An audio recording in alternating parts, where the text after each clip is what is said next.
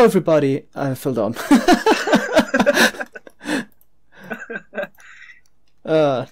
New boat. Okay. Hello everybody, I'm here with Methods. Hello. And today we want to show you this infinitely ice platform maker. So this was an idea we had for a long time. Helvins had this idea after watching SimplySarc's video about the possibility to push armor stands with frost walker boots, and finally with the observer blocks we made a version that works pretty well. So here we are in the end, and you already see the benefits. We made a 1500 block long ice pathway, and any second we should reach the duper. So we are at 1500 already at the boats. You go at approximately 40 blocks per second, and here we are. So Methods is already arriving. He helped a lot with the duper. It's compacting it, and it's quite nice. Maybe we'll explain first how it works. So over here, that's a mock-up of the system. Here we push a sticky piston one forward, and this observer would instantly activate him, and then it grabs a frosted ice block. Okay. Alright, so then the frosted ice block is moved over this position, forms a water source, and the water source forming.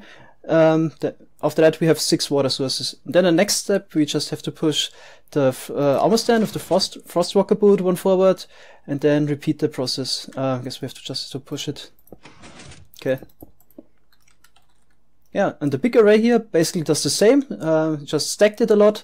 So this is a 35 byte version. In the intro I showed you, I think, a 110 byte version, and just have to remove this immovable block, and then update the piston in the back here. And this one once more. Then it would start. And the machine moves at 1.1 meters per second. Yeah, this ice machine is especially useful in the end dimension, in the overworld. If you're working at daylight, then the frosted ice would melt. It would also do that in the end. But since there's no skylight in the end dimension, the ice would stay as long as you don't melt it with a block source. Okay, here we are back at the overworld, of course at nighttime, so the ice doesn't melt. And you could use the frosted ice in order to make smooth stone out of it. So Methods do the lava fill command.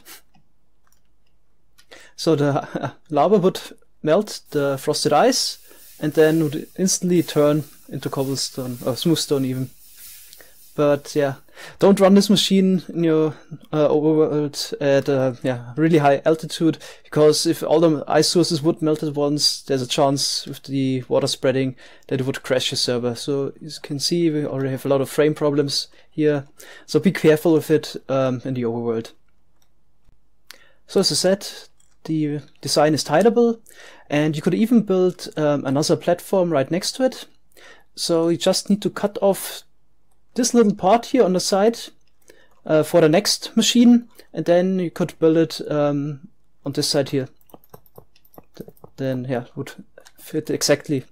So here on the side we just have those railings so the ice doesn't flow out, but you could use the ice from the first flying machine as a railing. So you just have to cut out the side, and then you could make an infinitely wide platform out of it.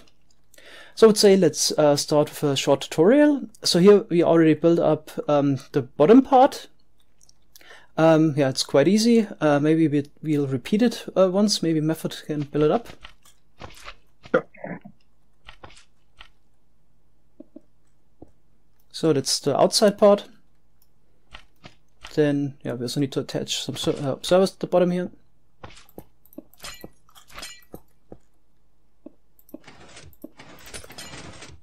And one in the back here. And this one is moved to the back a little bit, so the slime blocks don't touch each other. So it's pretty straightforward. Every piston gets powered by an observer, basically. Yeah. Here you have these cases where you can power 2 of them with 1 observer. Okay, and then we'll just add those slime blocks here, then a normal piston every second block. Okay, can connect those slime blocks, put an observer on the top, and then we could push this whole structure. And here we just have instant. So this is synchronized. If I would update the first piston here, would update this flying machine here or engine, and then everything, all of them would react at the same time, as you can see here. So then we could chain it again. So here we would have the next segment with normal pistons and so on, and this way you can infinitely stack it. Okay, now let's continue with this 5-wide design. If you want to see how this is tileable, you should check out the world download. But let's continue with the 5-wide design. So here we put down some ice.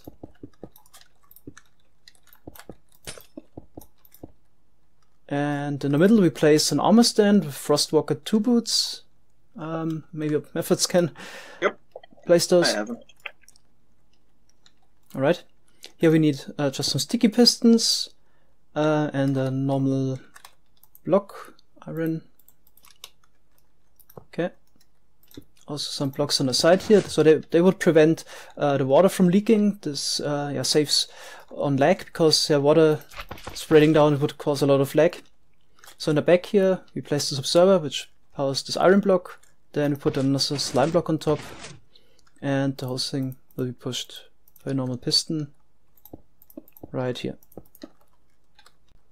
Okay, now in the back of this sticky, no, it's a normal piston, put down the slime block structure. This would push the armor stand, and then on top place down an observer.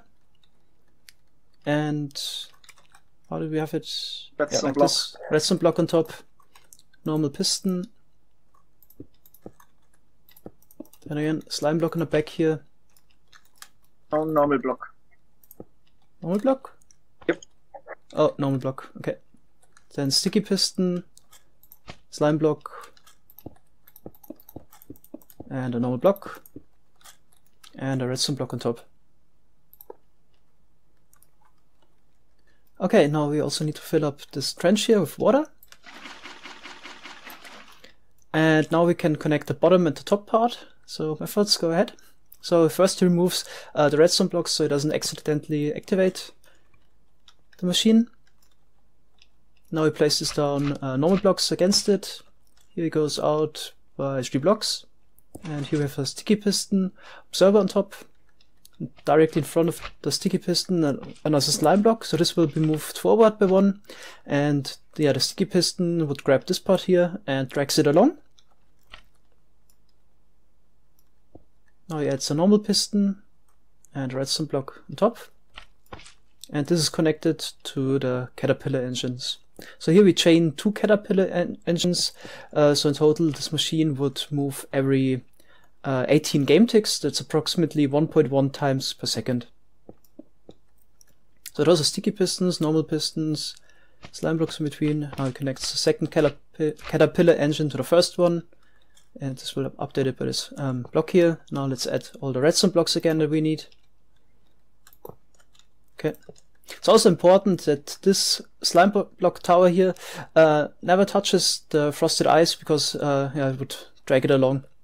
Okay, I think we're done here. Would also recommend to put in a non-movable block first. So if I update or start the machine, just would move 1 block. We're ready to go with methods?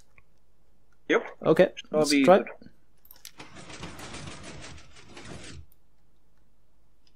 And I think the first time there's always some leakage. I guess that's normal. Let's try it once more. So now, it fills it up better with ice. Yeah. So I guess the first time sometimes the armor stand does not make ice. We don't know why. Maybe if you would use frosted ice here instead of the normal ice blocks, this shouldn't be a problem.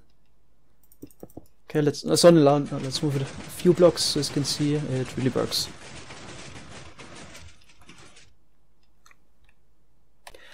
Now we could also add an AFK spot. So if you want to AFK, for example, in the end dimension, if you want to go out to faraway entities to raid some entities for shulker shells, By the way, this machine is 8 high, so you could even fly under the lowest end islands. So if you build it as low as possible, then you wouldn't even collide with the end islands and could make a pathway below. Also, I tested it out before. If you use boats and go in a straight line, you would move at 40 or 39 blocks per second. So if you want to go out 10,000 blocks with this ice highway, this would just take you 4 minutes. Okay, now let's add the AFK spot. Here you add 2 more slime blocks, and here another block. Then place a rail here, put a minecart on top, let it fall down. And now I could sit here, and by removing and placing a non-movable block, you could stop the engine again. Okay, that's it. Thanks a lot for watching. Have a nice day. Bye bye. Bye.